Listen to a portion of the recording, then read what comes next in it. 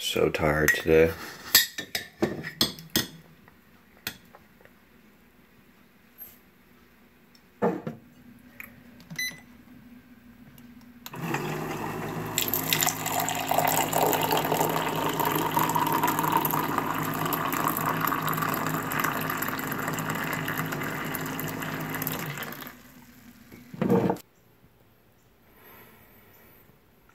Checking YouTube early in the morning. Oh yeah, $1.18. On my way to work. Got my gym bag. Super late. Hair on point though.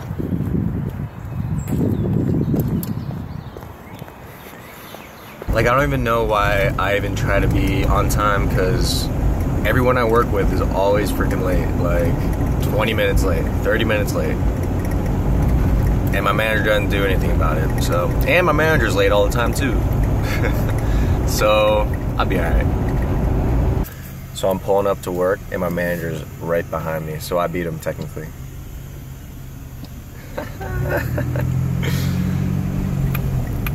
Original Gangsters wins again.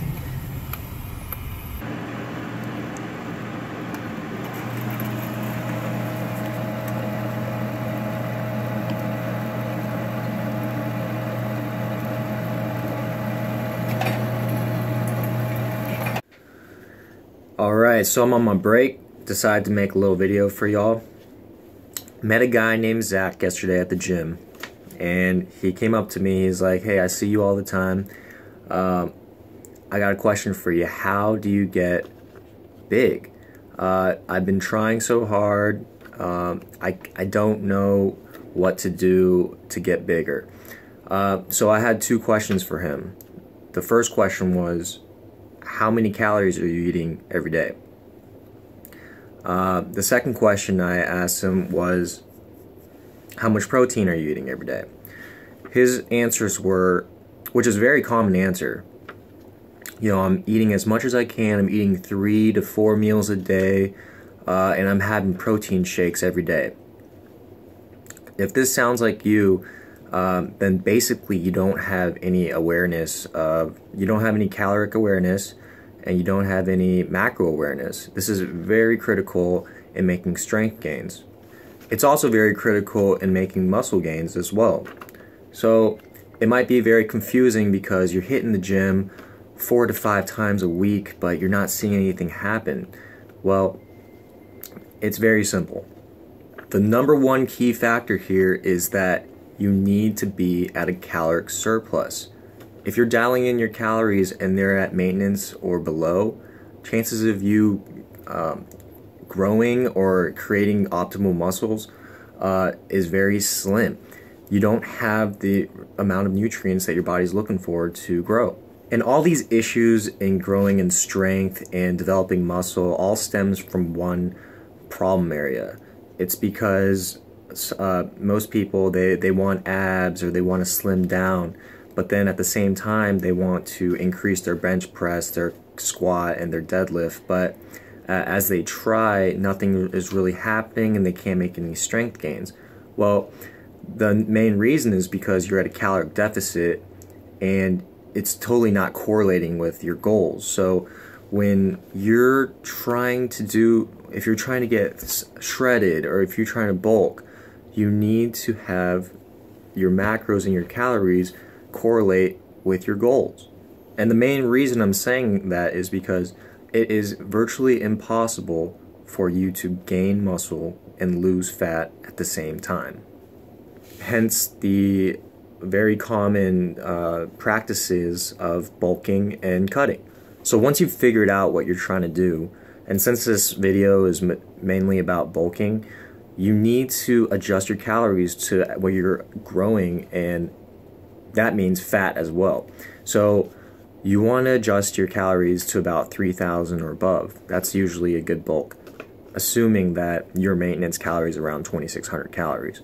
Of course, you're not going to maintain the same amount of calories for a whole year. Let's say you're bulking for a year, because we want to bulk long term.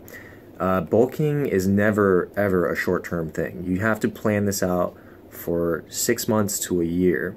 I know I just currently did a small bulk for 4 to 5 months, but that's because I want to get a more full look before I cut down for the summer, because I had been cutting for a while before this bulk.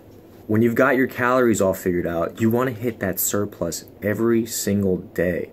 If you're doing two days out of the week and you're hitting surplus, and then 5 days are maintenance or deficit, there's no question about it that you are the one to blame if you're not getting strength increases or muscle growth. Personally, in my opinion, bulking takes much more effort than cutting.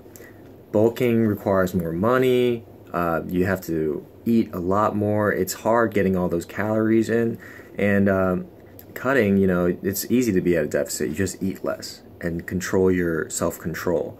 But sometimes you just don't want to get all those calories in, your appetite's not on point, and it's just not working for that day. But the idea is you need to maintain a caloric surplus frequently, or else you won't grow.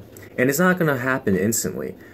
You might have to bulk for 1 to 2 months for your body to adjust and realize that you have so much energy to push harder and train harder, and your muscles are gonna get used to it later on in your bulk. So after a certain time period, your body starts cruising and your strength gains keep going up, and that pretty much breaks your plateau. When you plateau, it's because your calories aren't sufficient enough. Now, if your surplus is always on point, you'll never plateau ever. And if you do, that just means you need to up the calories a little more. And then if you do again, you repeat the steps and increase more. You see it all the time. People want six-pack abs and they want to get lean and cut, but they still want to increase their bench press and all their key lifts like squats and deadlifts. Well, when you want to get abs, that means you're at a caloric deficit, and since you're at a caloric deficit, you don't have the means to be hitting your PRs at all, because you just don't have the fuel to do so. So when you're at a caloric deficit, don't focus on making strength gains, just focus on having a good workout, burning the glycogen in your body, and getting a good pump. All that is just burning the calories that you need to burn in order to lose weight. If you guys are trying to get big and it's your first 1 to 3 years, I highly suggest that you do not disrupt your bulk because it's summertime and you want to look good while you have your shirt off when you're at the pool or playing sports or whatever. It's critical at this time for you to always be at a surplus and make as much gains as you possibly can with your caloric surplus for a consistent amount of time. Honestly, I've been working out for 9 to 10 years, and just 3 years ago did I start tracking my macros. All I ever knew was, hey, I just need to be consistent and with the workouts and everything, and then I'll grow. But I never really got down to the macros science of the nutrition and everything. So it is a huge advantage if you're a beginner, and a huge advantage if you haven't been tracking. All I knew was that I need to eat a lot and I need to work out a lot. And that's basically the principles of bodybuilding. It's just, are you eating enough? You think you're eating enough, but you actually aren't. And then you are eating enough, but you're not working out enough, so you're getting a little fat. I believe about 40% of the whole bodybuilding muscle growth is working out. 60% is your diet. If you're working out hard and you're not making any strength gains and you're eating about 2,000 calories, that's the main reason. You need to be eating more. You can't be scared to put on a little bit of fat, which most people are. You need to gain fat to gain muscle. It's part of it. I just felt like this topic was something I should have gone over during my bulk. Unfortunately, I'm coming to the end of my bulk, and I should have done this right when I started about 4 to 5 months ago. But hey, it's better late than never, right? So this is for the people that are going to bulk through the summer, okay? So don't start cutting because it's the summer. Continue your bulk, and if you're a beginner, just keep on bulking, okay? If you're gaining a little weight, then tone down the calories just a little bit, and then maybe add some more cardio if your appearance isn't what you like. But it's critical. If you're doing this for the long term and you want to get big and have an impressive physique, then bulking for the first 2 to 3 years is very critical for you, okay? So don't get caught up in bulking and then cutting and bulking and cutting, because it's only going to hinder your overall appearance in the long term, okay? For my bulks, I usually hit around 170 to 200 grams of protein, and that remains constant. So I already know my protein, and I don't mind hitting around 80 grams to 100 grams of fat. So that only leaves me with carbs, so it usually ranges from 300 to 400 grams of carbs. And that's for a total of at least 3,000 calories. And that's pretty much how your bulk macros should look as well. So take that into consideration, experience it, and monitor how your body's reacting. If you're getting too much fat, then decrease the calories and the proportionate amount of macros. If you're not gaining strength fast enough, then increase the calories. If you're not gaining fat at all, then you can still increase the calories. It's all up to you to have a starting point and then adjust as you go, and have that work with your goals.